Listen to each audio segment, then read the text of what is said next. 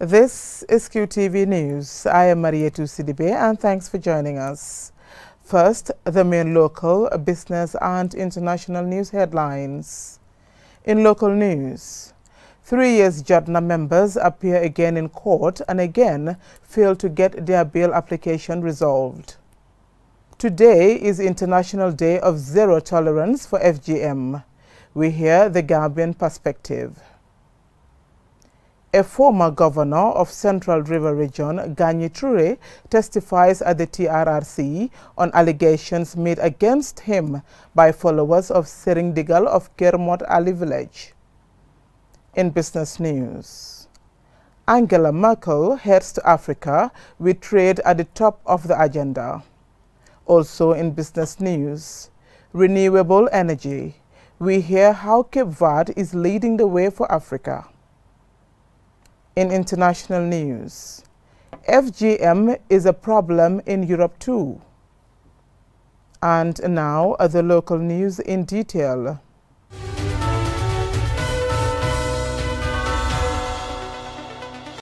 On Thursday, the High Court adjourned a ruling on the bail application filed by defense lawyers of the 8 accused 3 Years Jotna members.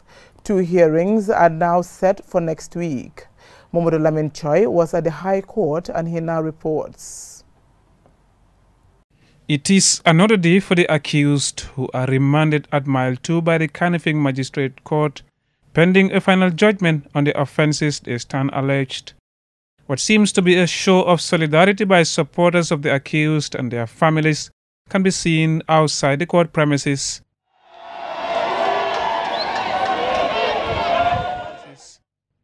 The High Court is expected to deliver a ruling on the bail application, and Justice Aminata Saho Sise is to give a ruling after both defense and prosecution submitted arguments last Tuesday. In considering the application, Justice Sise tells the court that the High Court must be guided by various factors, including the nature of the offence committed, criminal records of the accused, the likelihood of them jumping bail, and the possibility of witness interference. Justice Sise also informs the court that the lead defense counsel for the accused only made an oral application without putting before her conditions of the accused persons favorable to the granting of bail. The defense team is now asked to do a formal application after they failed to put the required conditions to guide the judge's decision on the bail application. The High Court judge concluded that it is the court's intention to conduct the case with speed and efficiency. The case was then adjourned to next week, Tuesday and Friday, for hearings and subsequent ruling. I'm feeling good, really good. Whatever judgment comes, we're still strong. While the accused persons have now gone back to the remand wing of Mile 2 prisons to await the final hearings and ruling on a bail application, which will either be granted or rejected. The defense counsels are now to go back afresh and follow the right procedure for the bail application. Still agitated and charged, though, the supporters of the accused and their families are going home with some hope for justice sooner rather than later.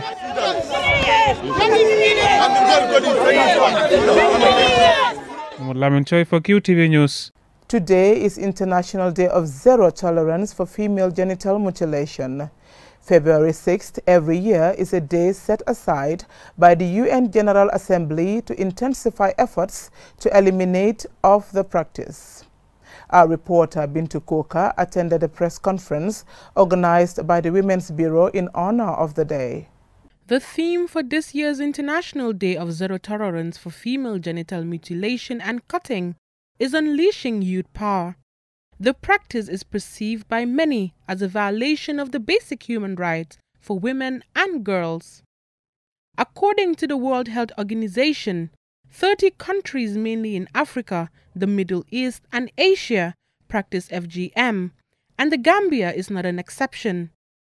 The main law criminalizing FGM in the Gambia is the Women's Amendment Act 2015. Kunle Adeneyi, UNFPA country rep, speaks of the need to bring in policies which will end FGM. We need to strengthen our policies and engagement. We have laws, very proud of the Gambia. We have law criminalizing female genital mutilation and even child marriage and other issues around that. But we need to make sure that policies work. And aside from the law, policies at the level of the ministry, working together with other ministries and that affect the girl child. Education policies, how do girls return to school?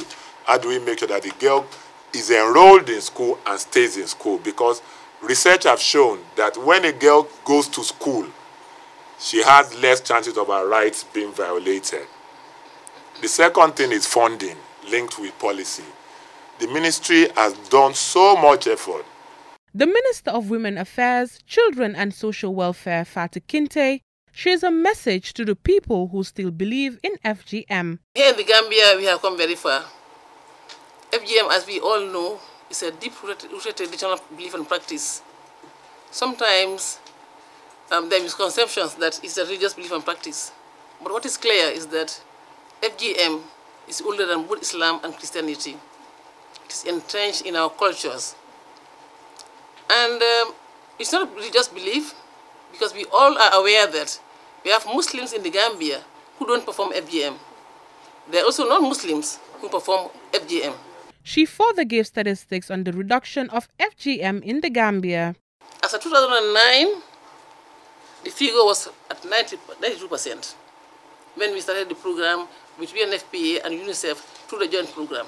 But in 2013, when we did the DHS, Demographic Health Survey, we discovered that it has dropped to 75% prevalence rate, but awareness rate is at 90%.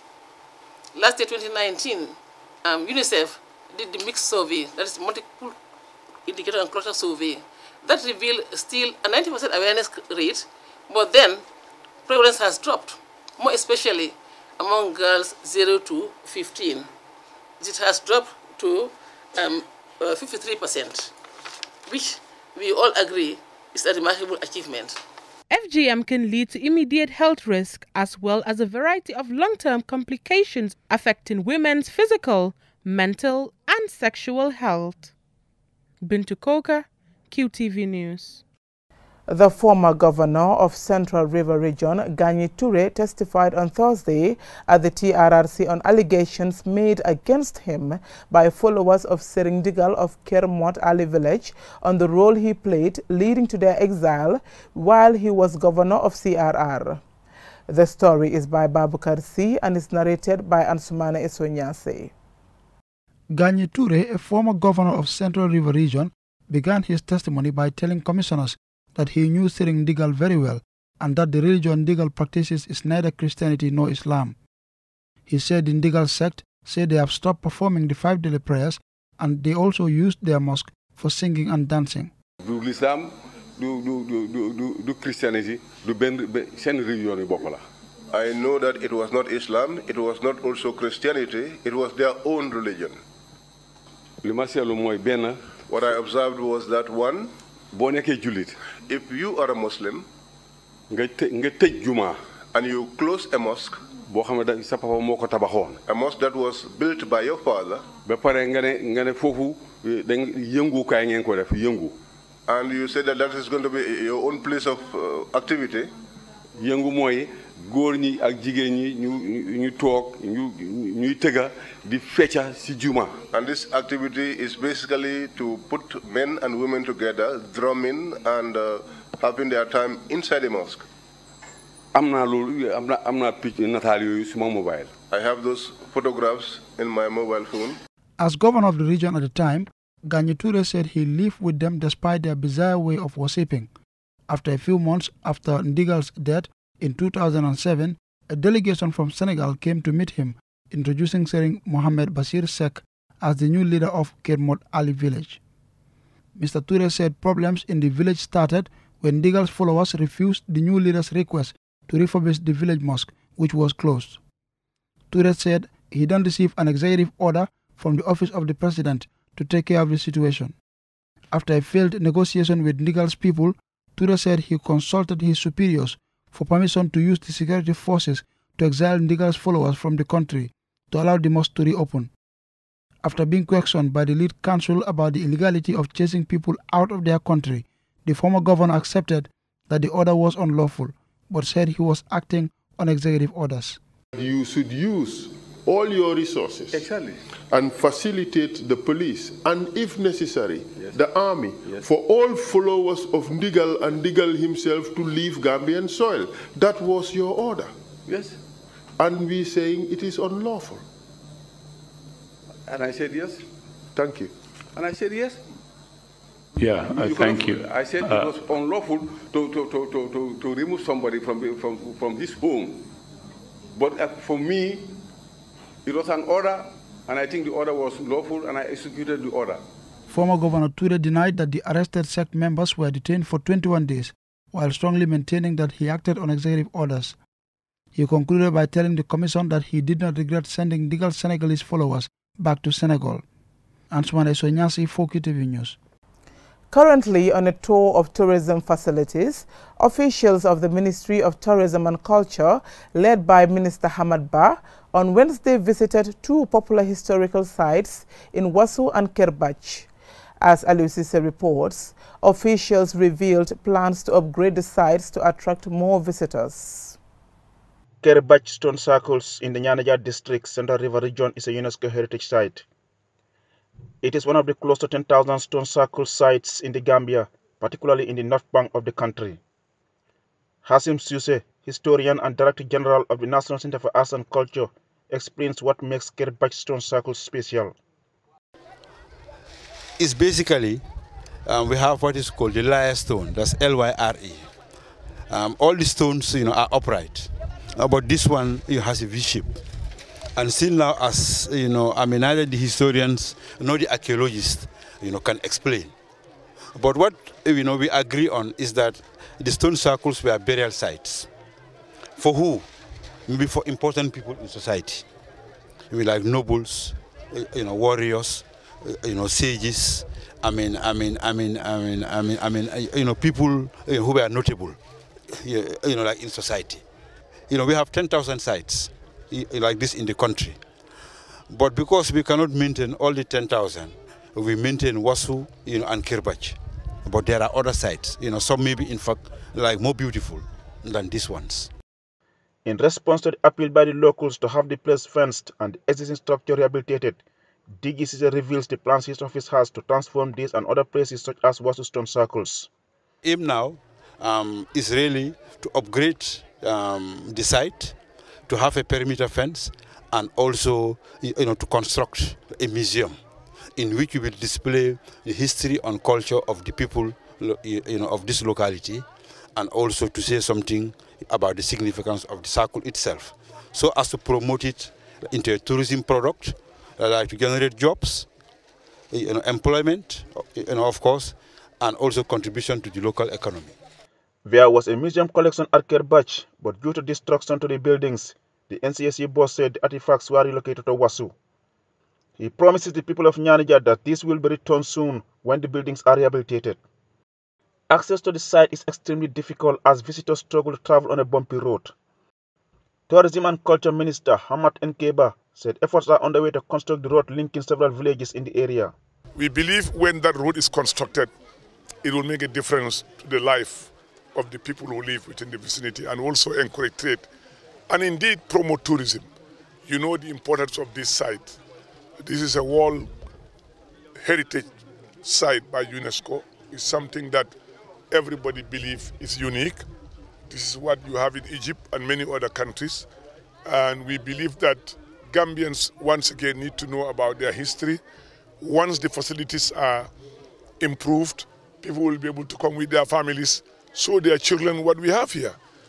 According to him, as part of the tourism expansion program, young people are being trained through GTHI for future management of these historical sites.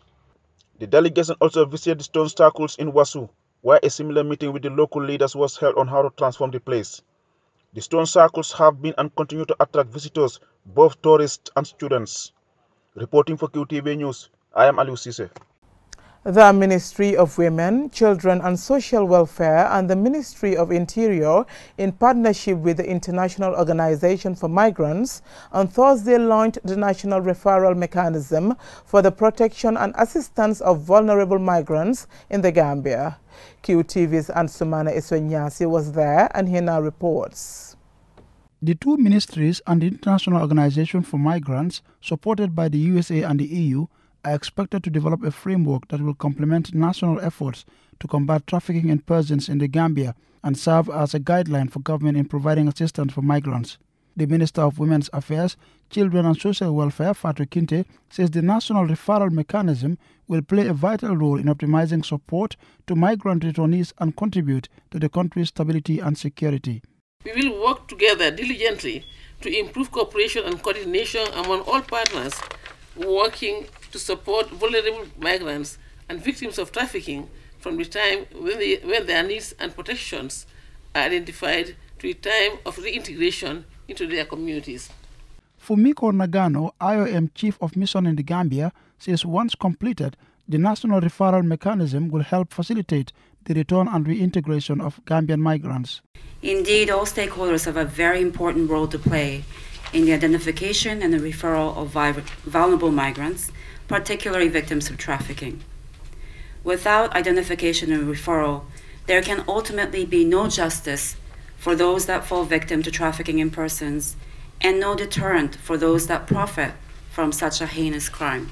The United States Ambassador Richard Carl Pascal and the EU Ambassador Attila Lahos expressed the EU and the US government's commitment to supporting the Gambia government in its drive to formulating an all-inclusive national referral mechanism policy that will help cope challenges faced in addressing migrant needs. I and my team at the U.S. Embassy have been working hard in partnership with our IOM colleagues to urge and to support Gambian government efforts to tackle the issues related to the exploitation of human beings within the Gambia's borders and beyond.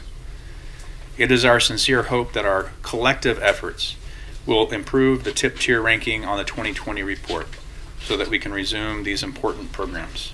With EU support, the government of Gambia and IOM have been working to facilitate the assisted and humanitarian voluntary return of Gambian migrants stranded in different transit countries. This collaboration resulted in the return of more than 5,000 returnees from January 2017 till end of 2019.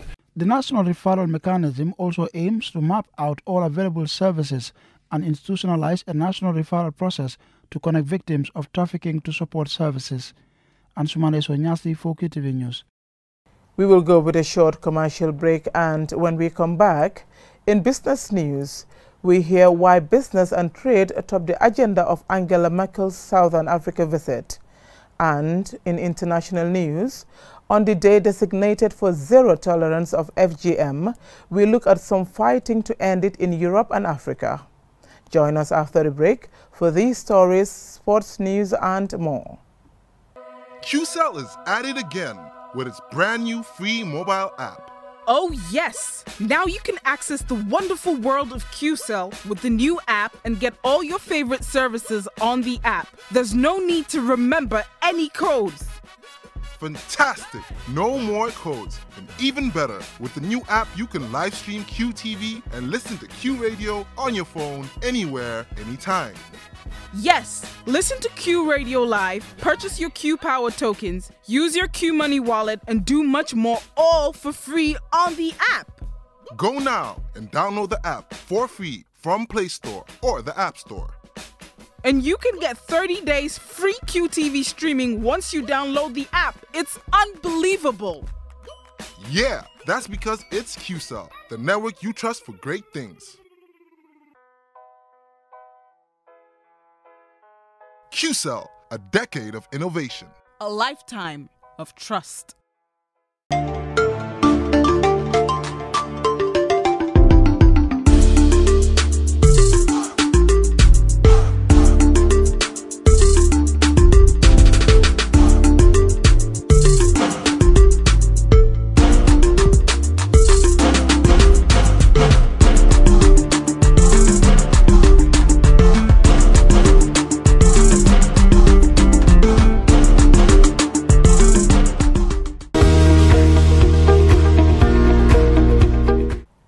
business news. Angela Merkel focuses on migration, trade on trip to South Africa and Angola. Angela Merkel's visit to South Africa is being seen by analysts as a sign that the two nations are almost back to being the close allies they once were. The relationship between the two countries cooled considerably during the latter period of former South African President Zuma's term of office. Since effectively forcing his scandal-ridden predecessor out of office, President Cyril Ramaphosa has already made a trip to Germany and, in turn, played host to German President Frank-Walter Steinmeier. South Africa was Germany's most important political and trading partner in Africa before the Zuma era. South Africa is Germany's most important trading partner in Africa and receives 2/3 of all German investments on the continent. In terms of foreign policy, both countries took a similar stance on global issues, including support for establishing the International Criminal Court in The Hague. Now both countries are currently members of the United Nations Security Council. Furthermore, South Africa is to take over the presidency of the African Union this month, while Germany assumes the presidency of the European Council in autumn. Both governments are also working together on the Compact with Africa initiative, which Germany launched during its G20 presidency in 2017. Africa's smallest nation by population is out to demonstrate that size isn't everything. While the race to rely solely on renewable energy is heating up around the world, the tiny African nation of Cape Verde is leading the charge for the continent. The country is turning to wind, water and sunshine to keep the lights on. When the government of Cape Verde set out to be the first African country to be reliant on renewable energy, few analysts took them seriously. However, the West African country, with a population of just over 500,000, which is 400 kilometers off the coast of Senegal, appears to be on track to hit its targets of using 50% renewable energy by 2030 and 100% by 2050. Already, wind and solar energy plants are feeding into the grids of the 9 inhabited islands of this nation. The regional body, ECOWAS, has decided to base its renewable energy agency in Cape Verde. They say they are doing this because all can learn from the fact that, given the amount of wind and sun, this was the first African nation to come up with a viable policy.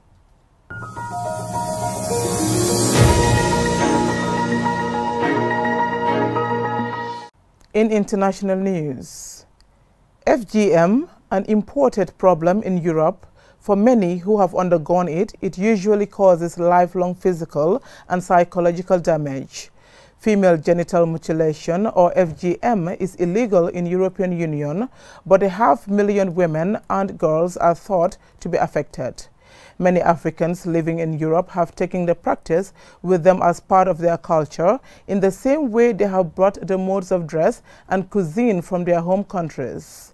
In France, a group of women is fighting to end the practice by young and old working together. For the young ones, this means using YouTube to inform other youngsters and the wider world of the dangers inherent in the practice. In Africa, young women are not leaving it to government or NGOs. They are rallying to add their voices to end the practice. Also banned in many African countries, enforcement of the law remains weak and the battle goes on to end the practice.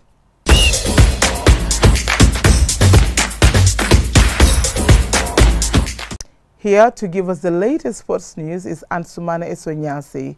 Eso, what do you have for us from the sporting world? Well, thank you very much, Marietu. Now, a childhood dream made possible. Nigerian international striker Odion Igalo has joined his dream club, Manchester United, on loan from Shanghai Xinhua until the end of the season. Now, Igalo told the club official website that he took a pay cut to make his childhood dream come true. I'm very happy. First, I want to say I thank God for making this happening, and it's just like a dream come true for me, because I know many people used to say when they join the team, they say that they dream of playing the team, you know. Mine was not the case. Mine is, I supported the team when I was young. People that knows me, even back in Nigeria, everywhere, even when I was playing in Watford, my teammate knows that I love Man United. I support them when they play, even when we play against them. Odion Ighalo there making no secret of his excitement to join Manchester United. Now, over now to Uganda, as the World Football Governing Body FIFA has banned Ugandan player George Mandela for life for his alleged involvement in manipulation while he was playing for Kenyan club Kakamega Homeboys. Now, 3 of his other Kenyan teammates have also been slapped with 4-year bans each for their involvement in the said conspiracy. Now, FIFA have explained in a statement that Mandela has been banned for life. The decision was informed by the fact that he played a very central role in the entire saga. Well, I'm afraid that's all we have for you for sports today. Thank you very much, Eso. Before we end this bulletin, let's take a quick look at our main stories. In local news, 3 Years Jotna members appear again in court and again fail to get their bail application resolved. Today is International Day of Zero Tolerance for FGM. We hear the Gambian perspective. A former governor of Central River Region, Ganyie Touray, testifies at the TRRC on allegations made against him by followers of Serigne Ndigal of Kerr Ali village. In business news, Angela Merkel heads to Africa with trade at the top of the agenda. Renewable energy. We hear how Cape Verde is leading the way for Africa. In international news, FGM is a problem in Europe too. That's all we have for you in this edition of the news. Join us tomorrow for more news. Thank you for watching.